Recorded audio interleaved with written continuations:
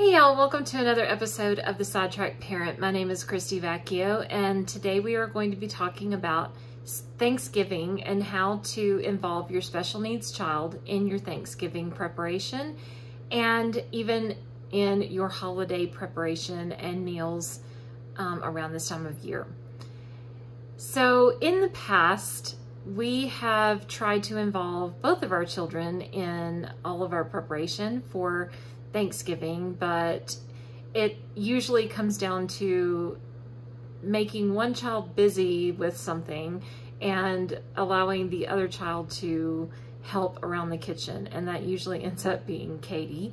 So when it comes to cooking the Thanksgiving meals, you'll see in these videos that we have involved Katie with our Thanksgiving preparation. She has always enjoyed getting up on the chair and helping us and getting her hands dirty and getting her hands in all of the food and really helping us with the meal preparation. So she is the star of the show in a lot of these videos that you will see, although Andy is involved in behind the scenes in some of these videos, but Katie is the star of several of these videos.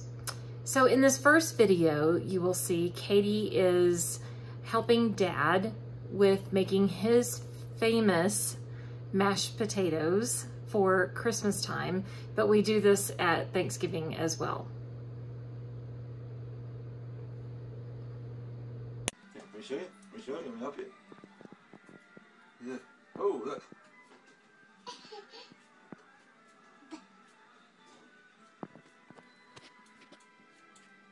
There you go.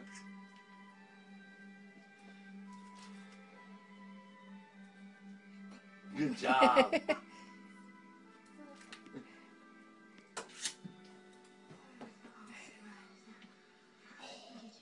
Don't do that. Icky, don't put in your mouth.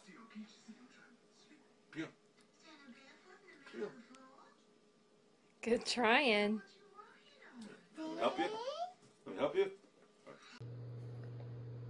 In this next video, you'll see Katie helping us get the house clean for Thanksgiving.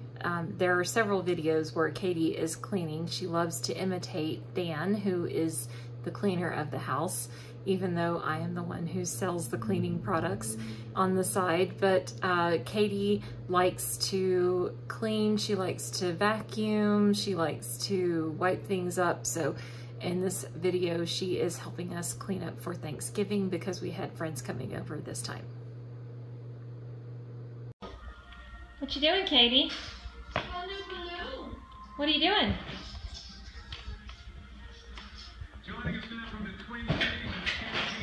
What you doing, Katie? You're doing what? You're cleaning?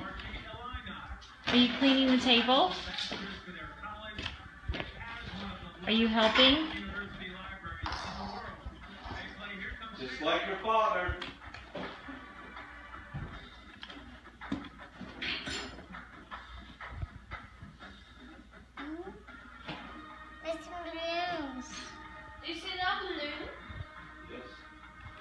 Are you cleaning the table? Are you helping clean for Thanksgiving?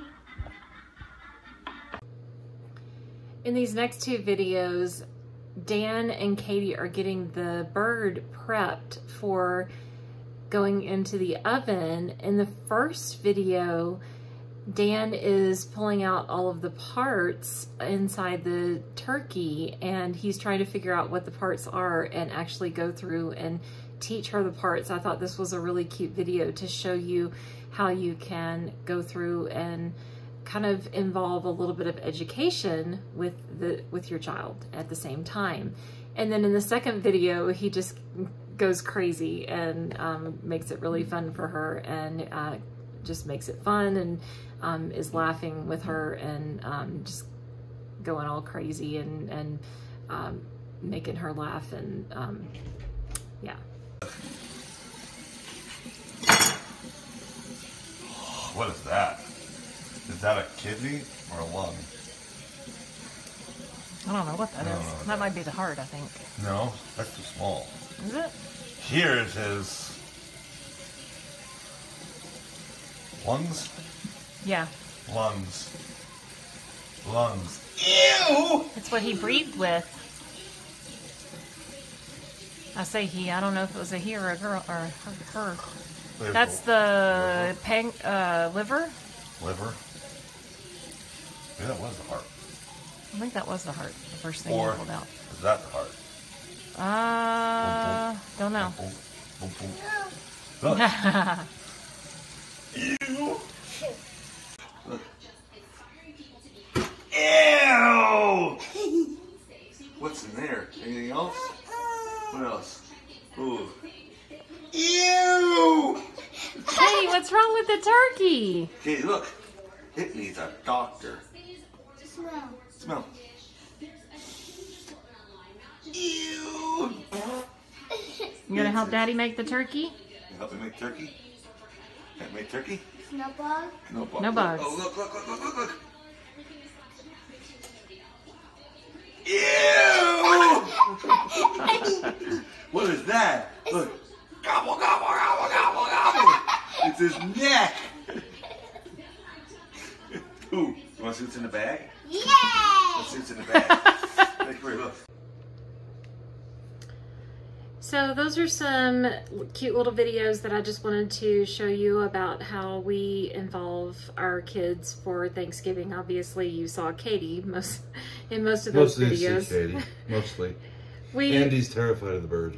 Andy is terrified Because of the when they bird. see your father reaching in some bird's ass and pulling his guts out, It is Andy runs and hides. it is a little bit terrifying. It's a little terrifying. But Katie, on the other hand, will see me doing that and then go into her room and get Spot or one of her bears, and we'll do a medical malpractice on them. Yes. Cuts them open and thinks, oh, we could stuff him too, and rips his guts out, and instead of guts, it's fur and varmint and hair all over the place. Yeah, she'll make believe that she's actually cooking one of her stuffed animals.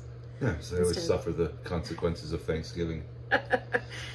But that she enjoys it. She does a lot of pretend play with that, and so I think she really enjoys that aspect of Thanksgiving.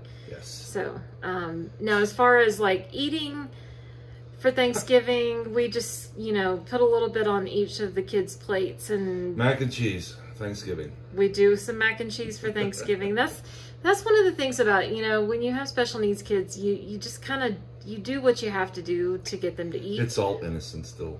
Christmas is still fun because they still believe in Santa. This is true. Thanksgiving is fun. They still believe in, Thanksgiving, the whole, Yeah. the bird is alive. But the Halloween and Easter, they still think the Easter bunny comes to the house. I mean, it's fun with, especially these kids. Yes. That way it is. It's innocent. Yeah, And they we can do. still act like kids. They do still have a little bit of an a different kind of innocence that a typically developing child doesn't or loses after, I think, a certain point. So Yeah. we kind of enjoy that aspect of it. But anyway, one of the things that I think is fun about Thanksgiving, I do miss, I think, and I think one of the things that I miss about Thanksgiving is having a lot of people around. That's interesting to have people around with these guys. We don't have people over. Yeah, it's always hard. Like, we've had people over before, but usually we have to be very strategic in the people Either that they we have to have understand over. them Yes. very well and their immediate family, but even immediate family doesn't like them. But they have to be immediate family is that true. can deal with them. Like her cousin who lives up in Denver came over last year for Thanksgiving, and that was Yes. fun. We had fun with them. Yeah, we had a really good time with them, Kids. and we were thinking about having them over again this year, but we've moved and We haven't moved yet. might be moving next We week. haven't moved yet, and that's another thing.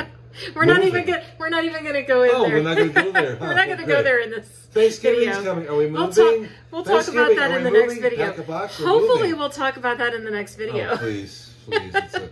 It's a nightmare come true. Anyway, But we'll go there in the next video. Moving with the special needs child. oh, that'll be a fun one Anyway, during Thanksgiving. getting off track. But yeah, but we did have, Sidetracked. yeah, I know, we're sidetracked. But yes, we did have our, my cousin over with his husband and their roommate. came over for Thanksgiving, and that was really fun. And so we'll probably have them over again for another holiday as soon as we get settled into our new house, hopefully.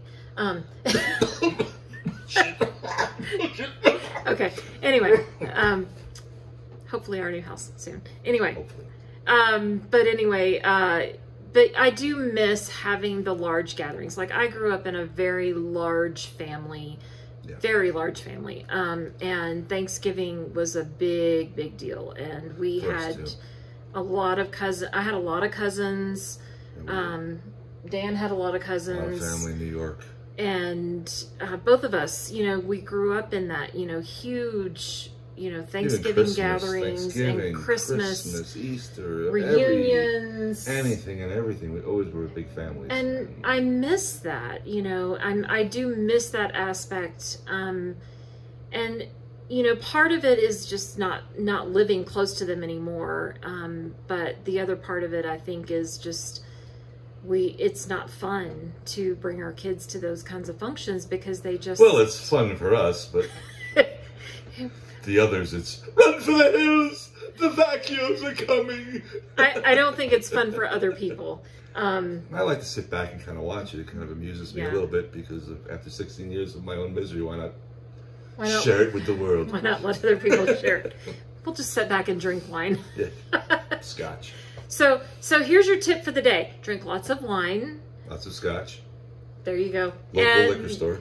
You know, try to involve the kids with a little bit of cooking because sometimes they will eat it if they are involved. There are, but I mean, I have Katie, especially when I started cooking a lot of Italian food during the summer, a couple of years back. During the pandemic. During the pandemic, and that girl she eats garlic, onions. She'll get up on the counter with you.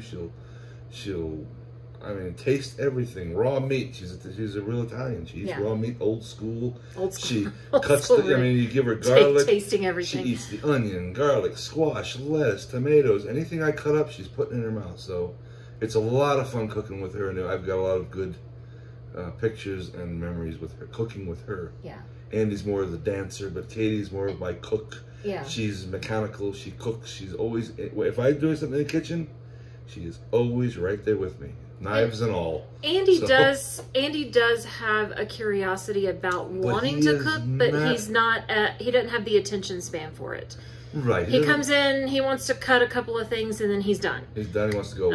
He wants to go play on his iPad, or he wants to go. But Katie will drop everything, and including the medical malpractices on her stuffed animals, cutting them open and ripping them open to come cook with me.